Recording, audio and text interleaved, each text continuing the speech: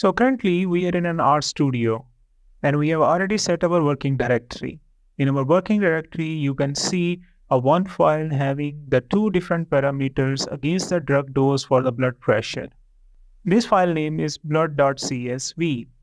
We will use this file and we will try to apply the F statistics on it. To use this file, let's first load that file. And we hope so that now you guys will be quite comfortable that how you can load the CSV file in your Rstudio. So first we are going to write down the name of the variable where we want to store the data of this file. We are going to set the name of that variable as sample_data. After this, we will give a sign of equality and we will repeat the same process as we have repeated many times before. After writing this piece of code, we will run it by hitting the run button or pressing the Ctrl-Enter key. Once you will do that, then look at the environment tab. Our data is successfully loaded. So let's click on this one and let's view our data. When you will click on this one and view your data, then you can see it here that there are the two columns. In the first column, which is going to have a blood pressure measurement under the low dose of the drug, while the second column is going to have a blood pressure measurements under the high dose of the drug. So let's check the structure of this dataset by using the str function. When you will run this piece of code, then look at the console. In the console, you can find out the name of your two variables which are present in your data. And we are also going to have an idea that there are the 30 observations. As we have told you in a previous video tutorial, that the order of the groups in the code is pretty important. The group with the highest variance should come first, while the group with the low variance should come second. It means that to use the F statistics code, first we need to calculate the variance of each group. To calculate the variance of each group, we will type the var function, and we told you earlier that this is basically an R-based function. You don't need to call any library to use that function. After typing var, you will give the parentheses, and within the parentheses, you will write down the name of the variable which is holding your data. After typing this, we will give the $sign. After typing the $sign, we will select the name of the column. Let's say that first we are interested to calculate the variance of the low dose group. So we will select the low dose group and then we will run it. When we will run it, then look at the console. In the console, you are going to have the variance of this group. And the variance of this group is 19.85. Now let's calculate the variance of the second column. We can do it by typing var and then writing down the name of the variable which is holding our data, and then we will give the $sign.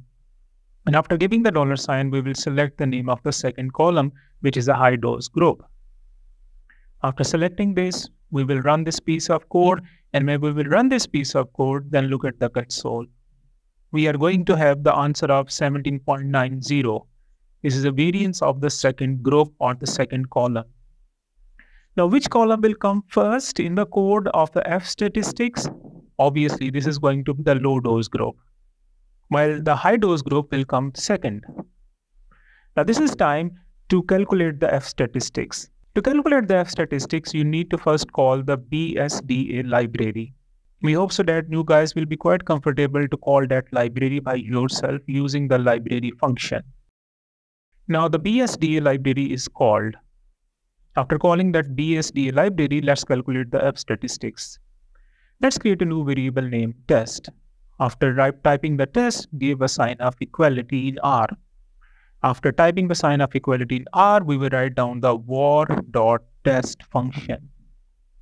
After writing down var.test, we will give the parentheses. Now within the parentheses, we will define our X and Y. Now keep it into mind that the X will be a group with a high variance. So we will type X, then we will give a sign of equality, and after giving a sign of equality, we will write down the name of the variable which is holding our data, and then we will give a $sign, and after giving a $sign, we will select the column name that will have the high variance, and that is a low dose group as we have calculated earlier. After this, we will give a comma. After giving a comma, we will type Y, and now we will write down the name of the second column with a low variance. And after giving a comma, we will use the alternative argument to define the type of the test, which will be the right-handed. After defining the right tail test, we will give a comma, and now we will define the level of significance by typing conf.level argument. After typing conf.level, we will give a sign of equality and we will write down 0.99. It means that at 99% level of significance, we want to perform this hypothesis testing. After typing this piece of code, let's run it.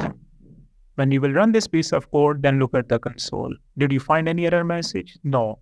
It means that our code is successfully executed. Now let's print out the values. To print out the values, you will type print, and then you will give the parentheses, and within a parenthesis, you will type the test. Now after this, let's run it. And when you will run it, then look at the console. In the console, you are going to have the F value, the degree of freedom for the first group, the degree of freedom for the second group, and the P value. And here we are interested in the P value. Now look at the P value. The P value in this case is 0.3916. By looking at this P value, what do you think that your null hypothesis is rejected or accepted? This P value is far greater than your set alpha value. And your set alpha value was 0.01. Now if your P value is greater than your alpha value, it means that your null hypothesis is rejected, while your alternative hypothesis is accepted. If your P value is greater than your set alpha value, it means that we are failed to reject our null hypothesis, and our null hypothesis is accepted. We hope so that this point will be clear to you now.